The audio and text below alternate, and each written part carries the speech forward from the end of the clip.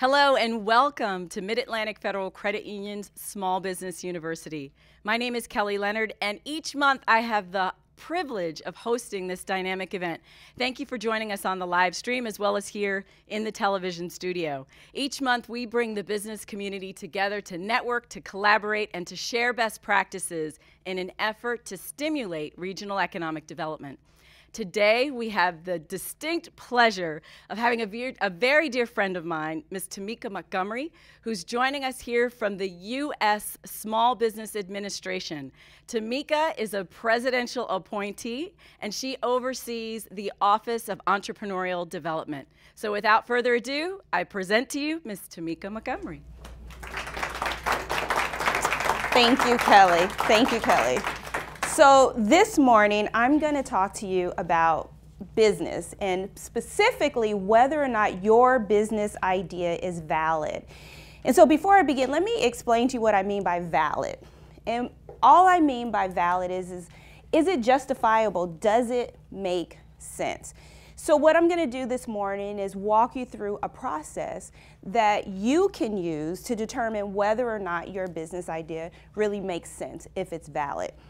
So, as entrepreneurs, you all know that you are problem solvers, right? Entrepreneurs are problem solvers.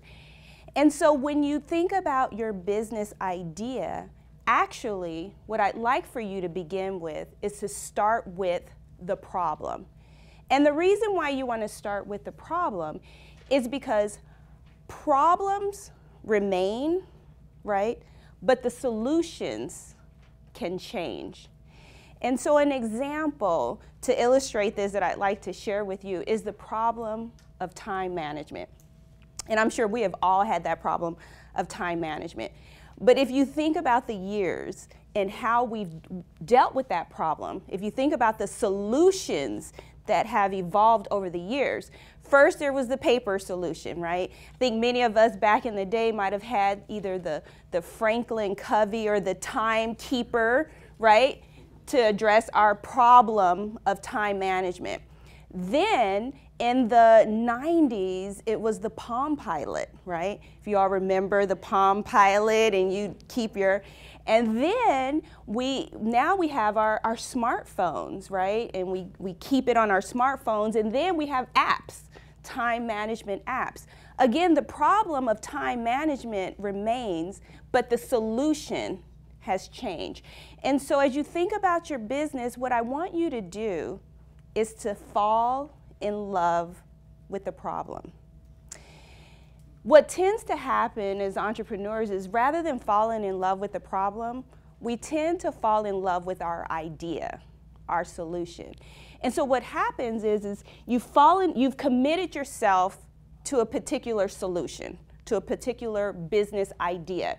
And you've already begun to invest your emotions into that idea. You've probably begun to invest money and resources into that idea before you've even validated that it's the right solution for the problem. So just keep this in mind as you think about your business ideas, to fall in love with the problem.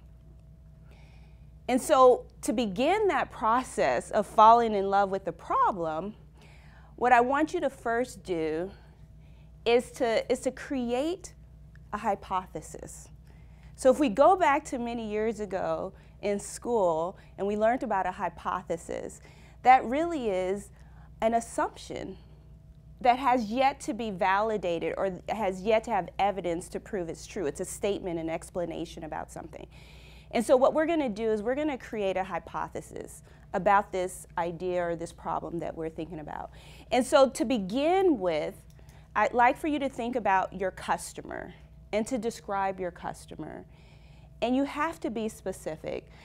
So, you know, you can't say my target market or my customers are millennials. Too broad. You know, millennials, yeah, they're 18 to 34. That's the age span of millennials. But you can narrow that down even further. You know, is it millennials of a certain socioeconomic status? Is it millennials based on race and ethnicity? Is it millennials in a particular geographical region of our country or in your city? Is it millennials who have a certain type of style or whatever? You need to be very specific. Same if your customer are small businesses. Okay, small businesses in what industry? In which industry? Where are they located? Be very specific. And that takes time. So really be thoughtful and take the time that you need to really narrow down your customer base. Peter Drucker, who is the management guru, he says something that I love. And what he says is that let me make sure I get this right. He says, the aim of marketing is to know the customer so well that the product or service basically sells itself. So that's your objective, and the only way that you can know your customer so well is if you really take the time to be specific and really narrow in and hone in on who your target market is. So we're beginning our hypothesis, right?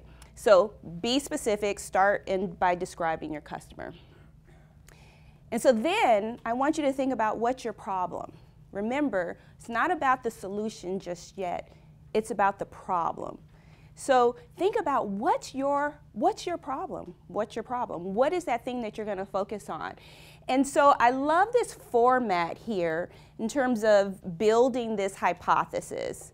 So here I've kind of put in my own little example. I believe target customer in this situation is men who care about their personal grooming. So I believe that men who care about their personal grooming have a problem or have a need for feeling comfortable in traditionally female-centric nail salons and spas. So they have a problem with this, right? And so doesn't he look like he has a problem? He doesn't look very comfortable there, right? He doesn't, I don't know, maybe his wife drug him in there. Maybe she is the one who has, likes to have male grooming, you know. But he looks like he's been drugged in there.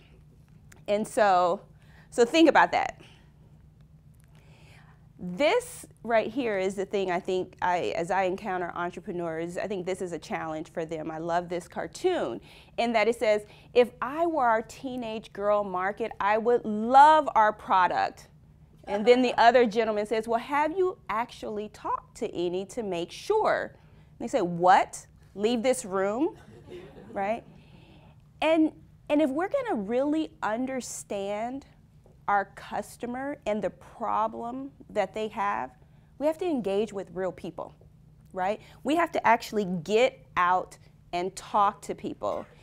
And I would even encourage you to step outside of your immediate network. And the reason why is because our friends and our family are so encouraging to us. Oftentimes, they want us to be successful, and people tend to be nice, right?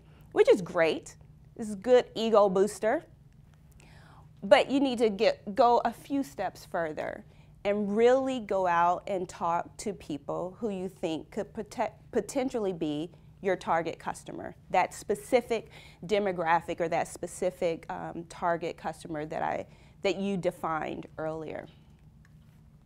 And so the way that you do this, and when you think about this, you know, your goal in your conversations with your target customer is to find out their pain, to find out their problem, how they articulate the problem, because you want to articulate it in the way that they see it, not the way that you see it, because your business is about serving them and not about serving yourself, right? So get out the building, talk directly to customers. And I know sometimes people may use a landing page and they may use a survey, but to be honest, I think while that's great, there is nothing like having direct one-on-one conversations. And the reason why is because you can ask why, right? If someone says to you, wow, that's an interesting idea. Why? Why? Oh, I think that's great. Yeah, I love it. Why? Because you want to really dig deep. You want to make sure they're not just being nice to you. And so asking why and going deeper and deeper really helps you dig and understand whether or not the solution that you're proposing is one that really makes sense to them, and whether or not this could be a viable and valid business idea. So come up with 7 questions very easily. Come up with 7 questions just to get started, so that helps you figure out, have that conversation with them.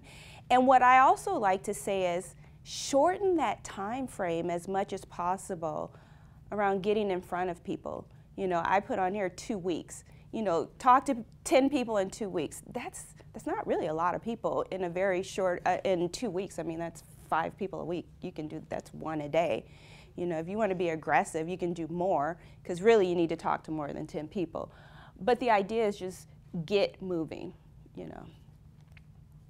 So after you've had that conversation and you've spoken with people and you think you understand their problem from their point of view, then you can begin to think about, okay, what's the solution for this problem? And I really want you to think about where I have that exclamation mark there, is stop trying to sell people what you want and instead sell them what they need.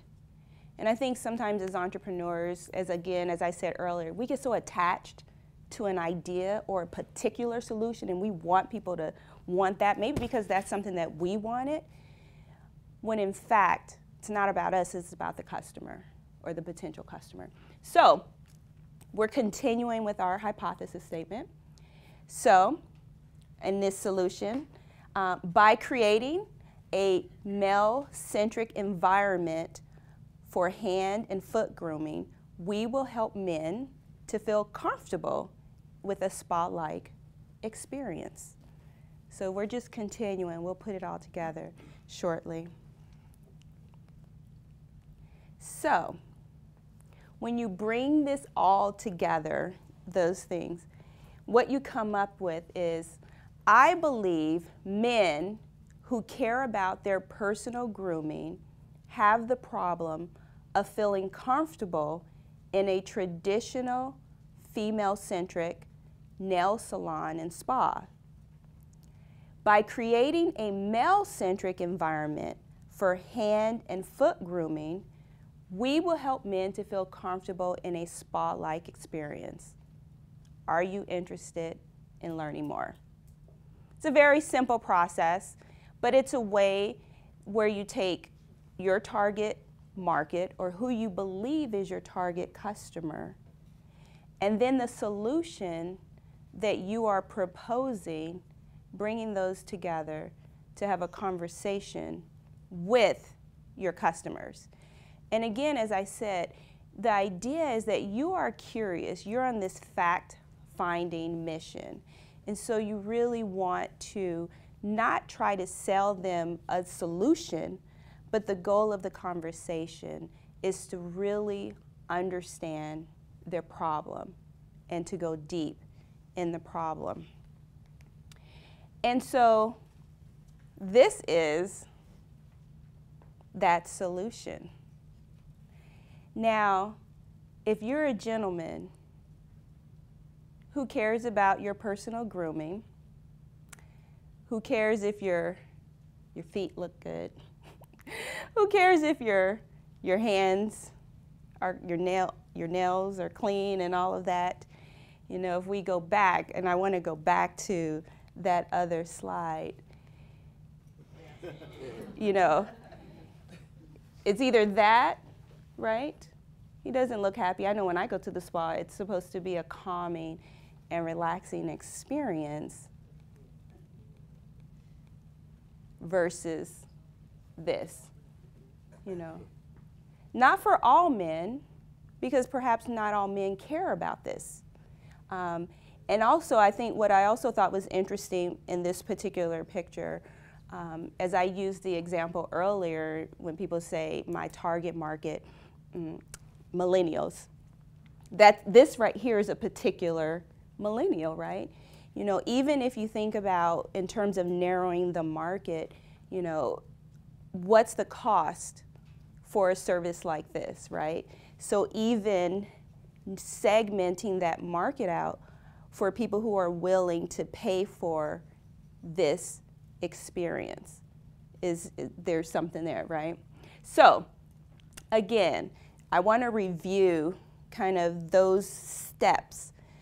So as I said, you know, when you think about your business idea and whether or not it's valid or whether or not it makes sense, don't begin with the solution and let the solution drive everything. And again, your solution is your idea in this case, right? Is your idea. But don't lead with that. Rather, lead with the problem. So your goal first is to fall in love with the problem, you know. So figure out what's your problem. What's that thing that you want to know about in and out? Begin with your problem. Secondly, we're going to begin to create that hypothesis statement. And your goal is to prove it, whether it's true or false. And so when you do that, you have to know who your customer is, right? Your customer market, you need to be very specific and focused. So take the time now to understand your market. And as I referred to earlier, Peter Drucker says the aim of marketing is to understand the customer so well that the product or service basically sells itself. And that's what we want. Then you think about the problem, right? Really break down the problem, articulate it from your customer's point of view. That's how we begin with the problem. Then, once you truly understand the problem, then you can come up with the solution. Because in business, we have to be able to pivot. We have to be able to change.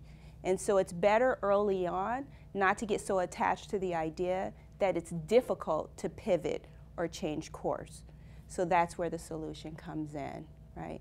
And so then we pull it all together. You can go out and talk to your potential customers, your prospective customers, and see whether or not the problem, you truly understand the problem, and whether or not the solution that you're proposing solves that problem.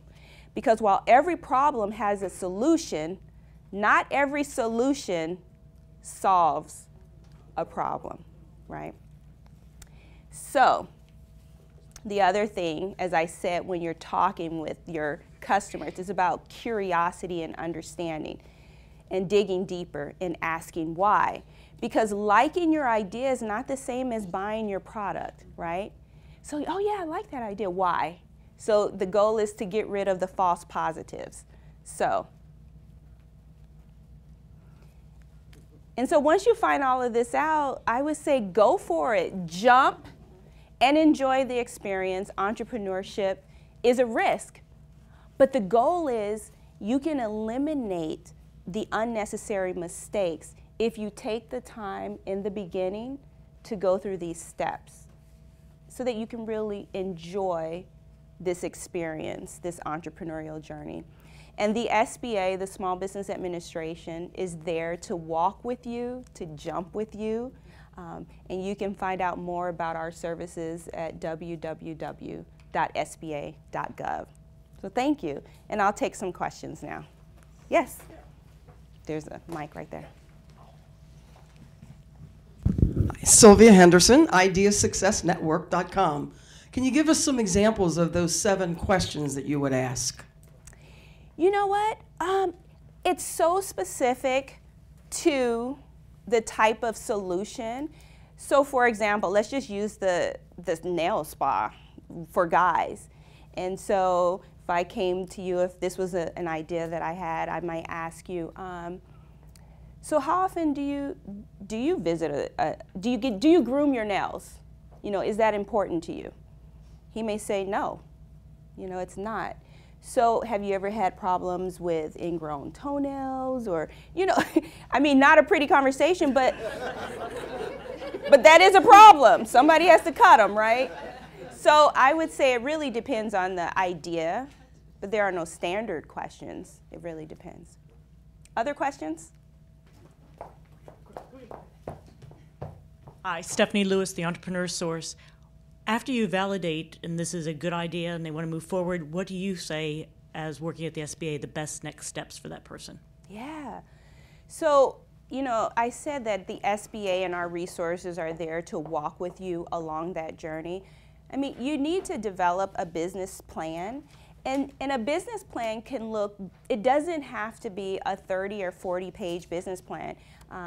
A lot of our resources use the business model canvas, but you need to develop your roadmap, right? So essentially your roadmap. So now that you've validated it, I would say let's sit down with a business advisor and begin to develop that roadmap of how you move forward. Because I think what you want to do is create, if it's a product or a service, develop it as quickly as you can for a low amount of resources that it takes to develop that product or service so you can get it out there and see how customers respond to it. You don't want to invest a lot of money into it, but you want to test it out. Let me just give you a good example of that. My husband was driving one day and he came across this gentleman, and this man had taken a truck, had taken out some of the sides of like a moving truck and put plexiglass, and he was called, I think, the ShapeUp King. And so he obviously couldn't afford to get a building for a barbershop. So he has converted like this U-Haul type truck and had a line of cars waiting to get shaped up. So that's a first step to test it out. Do people like his service? Do they like his style or his cut? That he can then, that's his minimally viable product or service. So he can try it there before moving on to the next stage. Next question. Sheila Ogilvy Transportation Services, and also with Delta Sigma Theta Economic Development Committee. So my question is about online resources. For someone that doesn't have a lot of time to go to meetings or workshops, what online resources are available through the SBA? Yeah, gosh, SBA.gov has tons of online resources. We have our online learning center. So if you go to our homepage, you can click on the learning center. We have tons of courses on how to start a business. If you're already in business and you want to get into government contracting, there are courses that really show you how to pursue government contracting, how to get certified, as well as there is a business plan template on our website as well. Okay, thank you. Mm-hmm. Hi, my name is Cordell Ukafo, and I work with Shop Promotional Products. I want to ask this question. If you have your target, identified your target market or your prospective customers, how do you deal with rejection? How do you deal with rejection? Yes. You deal with it. You know, it's a part of the process. And so however you rationalize it, where you say, okay, well, that just gets me closer to a yes. So every no gets me closer to a yes. However you rationalize it, but honestly, if you're going to be in business, you're going to have to overcome any fear of rejection or any apprehension. Because if people don't know about your business, then you're not going to be in business. Any other questions? Good morning. Carla Carell with Aligned Business Designs. My question is, you talked about the assessment process that one needs to go through prior to starting a business. What would you say a reasonable time frame would be for that assessment? You know, quick, and what I mean by quick is you don't want to go into analysis paralysis, right? Your goal is to validate. You want to just make sure you're walking down the right path, right? Mm-hmm. So talk to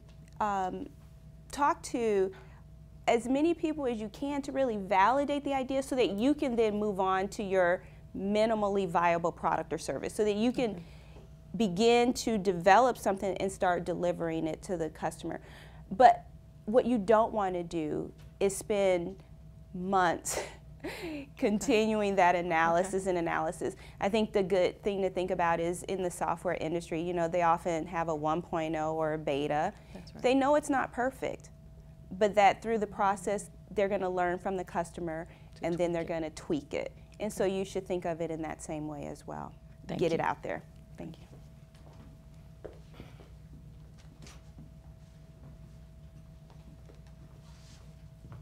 Good morning, thank you. My name is Brian Chisholm with Conference Direct.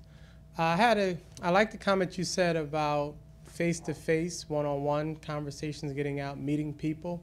Can you give a couple examples, and I know I may be able to find this on SBA.gov, but can you give a couple of examples of events that you all are doing that will bring people together? Yeah.